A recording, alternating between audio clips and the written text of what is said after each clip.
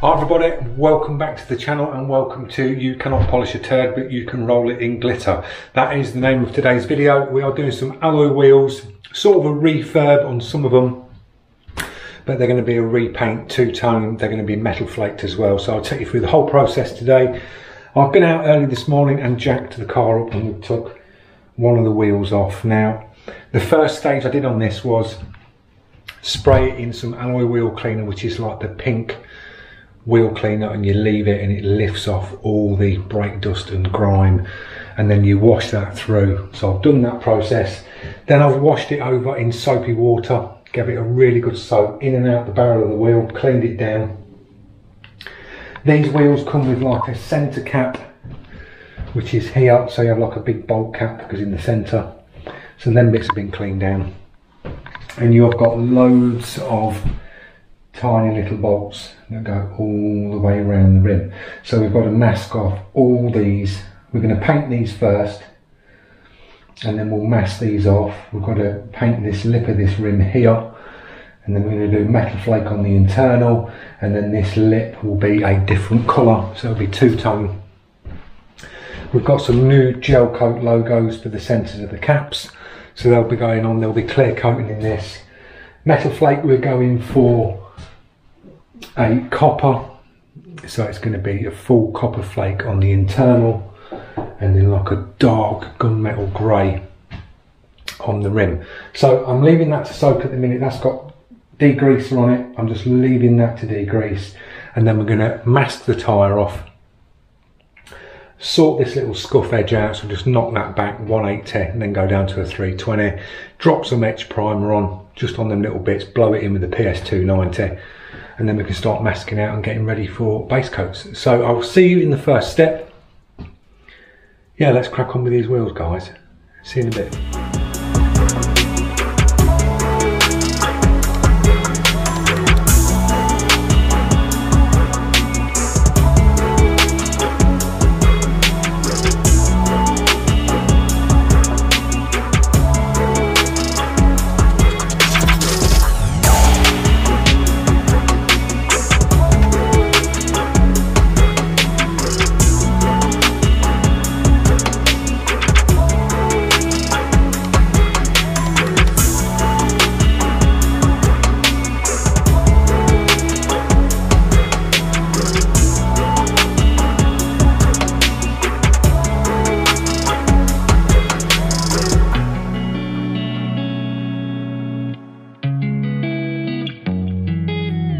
Right, I'll give you a little talk through on that time lapse that you've just seen. So we started off with cleaning the alloy wheel down. First and foremost, guys, if you're doing alloys, make sure they're really, really clean. Give them a good alloy wheel clean up, rinse them off, and then use your degreaser. Clean it all down thoroughly and just keep cleaning it before you start painting. So we've done all that, and then I masked the tyre off. This tyre really needed the bead breaking and pushing the tyre down so you can get right on that rim, but I can't do that, so we're painting it with the tyres on. You can do this, as you've seen in that time lapse, I was just tucking down masking tape behind the edge of the rim, tucking that down, made a curtain, we've masked the tyre off itself, masked the internal there, because this piece will sit on here. We don't need to flake this piece, that can stay one colour. And then I went in and just Scotch brighted all this up, because these are quite a new alloy. I painted these a couple of years back, but they've just been weathered a bit, they need redoing. So I went in with the Scotch Brite, scotched it all up, just scuffed back the surface, and then where the little bit of curved edge was, which was here, I went in with the 180 by hand, because it wasn't really chewed up, it's just a light graze, just knocked that back, then went down to a 320, knocked it back with a 320, and then I've used some etch primer. Now the etch primer that I had was in an aerosol, and I didn't want to go using the aerosol and hitting it, because as you know, aerosol cans are all or nothing. You press it and you get loads of spray coming out, and I didn't want to bury this in etch, because etch will fry up some of the existing paint that's on here. So I've decanted that into the PS290, and then I can dust it in with the airbrush and just dust the amount of etch I want down. So I put a light coat and just build these coats up nice and light. So we've gone on all the little bolt heads, gone all round there, so that's got a nice coat of etch. All the bit where it was scuffed, that's all etch primered. So this stage now is complete. We can now move on to dropping the base coat on this, and this will be like a dark metallic grey. I've mixed a bit up, add some dark grey metallic, I've chucked some black in it, whatever I've got left I'm just going to use for these wheels. So they're going to be base coated next. We'll let that go off, and then we can start masking out all these. There's probably about 50 to 60 bolt holes in here.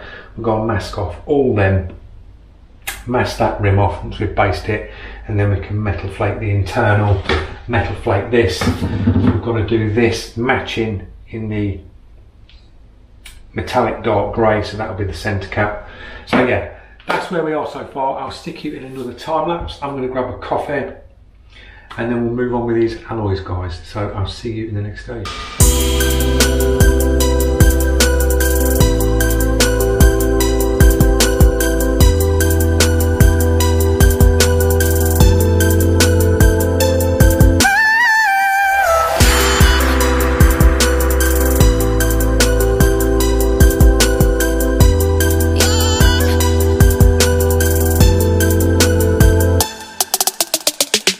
Right, I'll talk you through that little time lapse.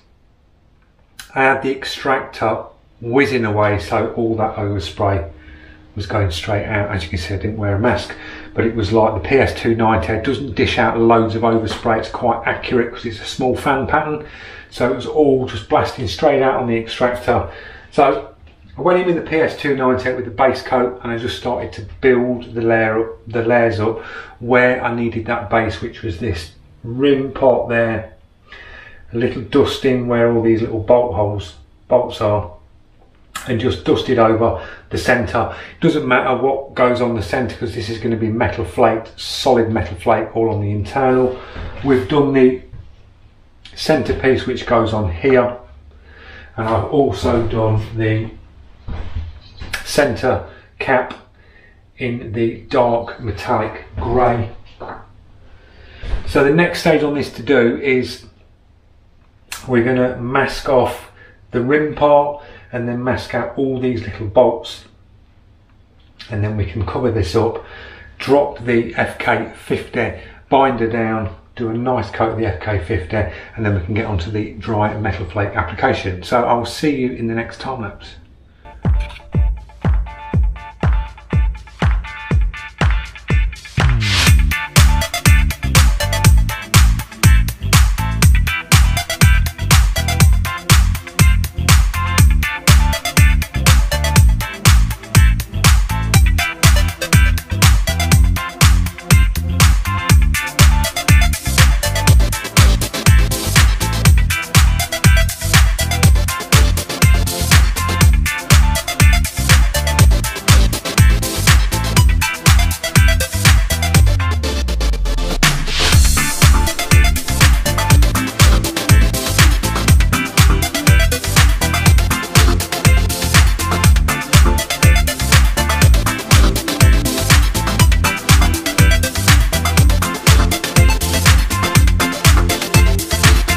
Talk you through that painstaking masking piece that I've just done. I first went in with a piece of fine line on the internal part of the rim there, went all the way round, and then masked off the fine line, came up the lip of the rim, masked that piece out, and then we've gone in and just done the tops, just covered up as much of this bolt head all the way round as I can. So that's that piece done. The next stage on this will be to give it a little blow down, tack rag off, and then we can move on to the FK50 surface binder and just give this a nice wet coat all in here and on this piece, and then we can get onto the metal flake. So I will see you in the next stage.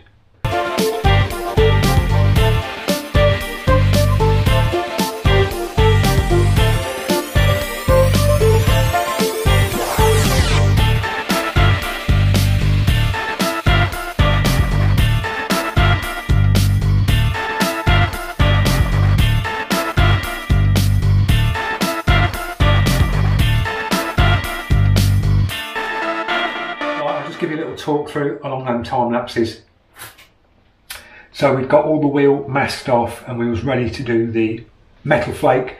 I went in with the FK50 surface binder and gave the wheel, the inner part of that wheel, a good wet coat of the FK50. And then we went in with the dry metal flake gun, the FK500, and I just started to dust in. The metal flake that I used, it's a large, so it's a bit bigger metal flake, so it was like a bit more tricky to do, especially on all these intricate parts inside the alloy here. So it was a case of bouncing across from the FK50 to the metal flake.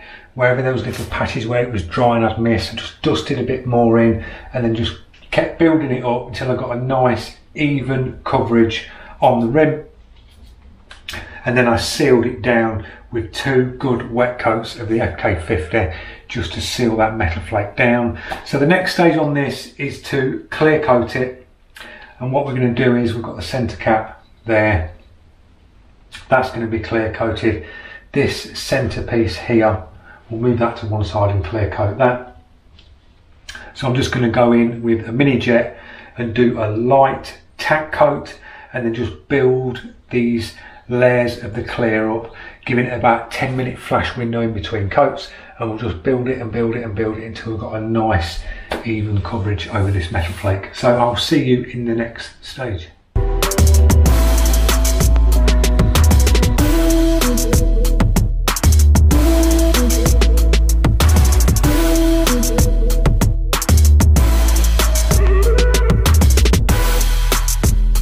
That's the end of the video, guys. I gave the alloy 5 coats to clear and I gave it about 10 to 15 in between coats. Nice flash time.